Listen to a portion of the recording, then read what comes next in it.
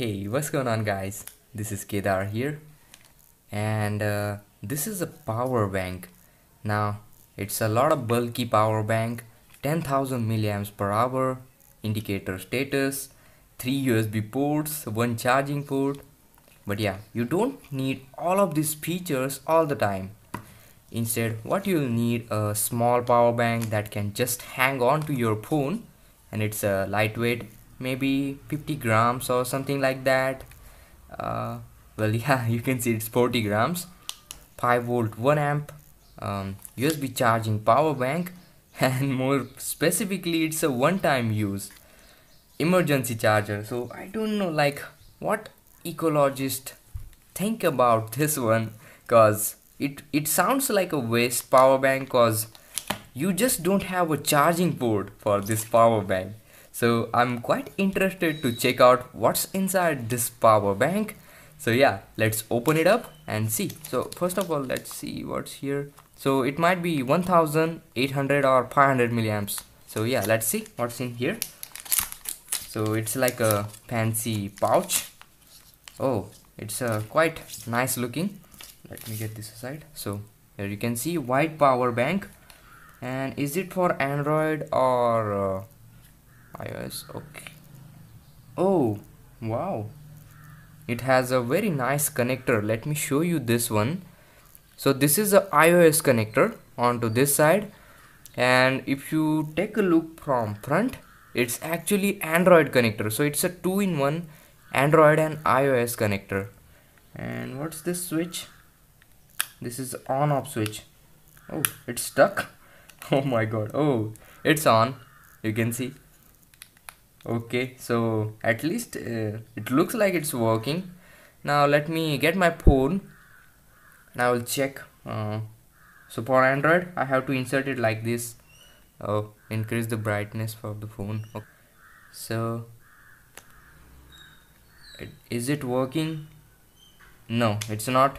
Okay, I have to switch the switch is kind of a sticky situation in the switch. Okay, so I will try. Oh no, this. Oh, boom, there you go, blue LED. Now let's see. Boom, it's charging. So there it is, guys, it's charging. They have a port for keychain, something like that. They should have integrated a charger, something like that in here. You can see this is a small little USB lithium ion battery charger. I guess there should be a lithium ion battery in there. Let's see if we can manage to fit this guy. Now if you are interested, what's this? This is a TP4056 lithium ion charging board. I have quite a lot of this, as you can see. They are quite cheap, so you can buy in bulk anyways. So let me see what's inside this charger, so we can analyze whether we can make this totally ecologically friendly power bank. Cause you know, guys, I already like the weight of this power bank. It should be good for like 2 or 3 hours of backup easily, cause I can feel the weight is there, but it's not too much like this one. So yeah, let's see what's in here. Oh, I should not break the clip, I hope. Okay, so I will use the screwdriver. Oh, here we go. So wow, so minimalistic design. The circuit is, oh, is that spark? No, that was just a sticky tape. Okay, so this is a circuit. Let me show you in close. So here you can see very minimalistic circuit. As you can see, inductor, diode, and yeah, things like that, boost circuit. Wow, very minimalistic circuit there. And what about the battery? There is a code written over here. Let me take it out. So is there like milliamps per hour or anything written onto it? I don't know. On the back side, maybe I will use the screwdriver. A very dangerous ideas anyways, to poke into the battery. Anyways, oh, nothing, just a metal can. And there is a hot glue residue over here.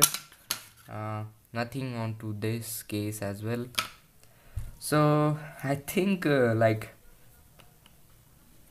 this is what we are stuck with now, cause we don't have a charging port. Once it's discharged, boom, it's disposable. You have to throw it away. And honestly speaking, I feel it's totally waste. So I might add this charger, but where? I'm thinking about this now. Actually, you can see the chip is so small, this TP4056. You can easily embed onto this circuit board. You can totally see that. This one is a somewhat bigger circuit, so it can be a little harder. But yeah, I will demonstrate just the theory. I might not be able to fit this into the casing. So boom, let me show you. So luckily I have soldered 2 wires. Now anyways, my soldering iron is always heated up. I can smell that. So what should I do? Okay, I will prepare the soldering way. Just wait for a second. I will heat up the iron. So my soldering iron is heated up. You can see the tip is nice and shiny. I did something like this with my cutter. So yeah, that's why it's shiny. Anyways, so let's solder these wires. Now I'm going to use this cutter to cut the excess wires. Red is positive and black is negative. Okay, like this. Here, that should be enough. Let's tin the wires there and quickly solder this. Okay, there. Okay, and this one is. Now our power bank is also rechargeable. So let me turn off the soldering iron and let me demonstrate with a charger. So here I got a small little USB cable, and let's see whether we can able to charge this power bank or not. So here we go. Whoa, boom, there is a red LED, that means it's charging. And just to know what's the voltage of this battery from the factory, I will get my multimeter and show you. So this, let's check the voltage. Oh, 4.0 volts, that's quite good. That means this battery is obviously a good quality one, and yeah, we can surely trust this. I think they can't make a non-rechargeable battery in this form factor, because it's much easier to get a rechargeable one. So yeah, boom. And you can see guys, one more advantage of this setup, you get a pass-through power bank. That means you can charge the power bank as well as charge your phone simultaneously. So yeah, I brought my USB power meter, so just you can check the voltage, current, and all of that stuff. So let me plug it in. So let me show you.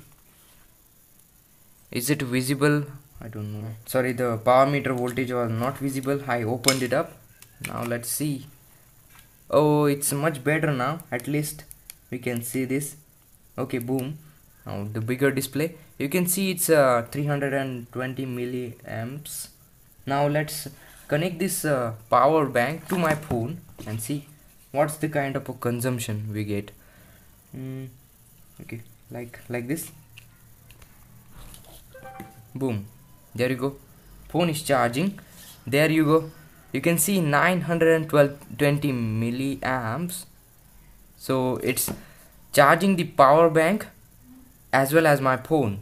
So yeah, I think this will be a good mod, cause you can see guys, if I take this out, actually the phone and the power bank is so lightweight, I can hold this and use this phone comfortably. And for a more extended battery backup, this is good enough. There is a product which is known as a LG Cam Plus. This is for LG G5. They used to sell this. It has a battery backup inside this, and it makes as a nice camera grip. There is a zoom button. So yeah, something like this.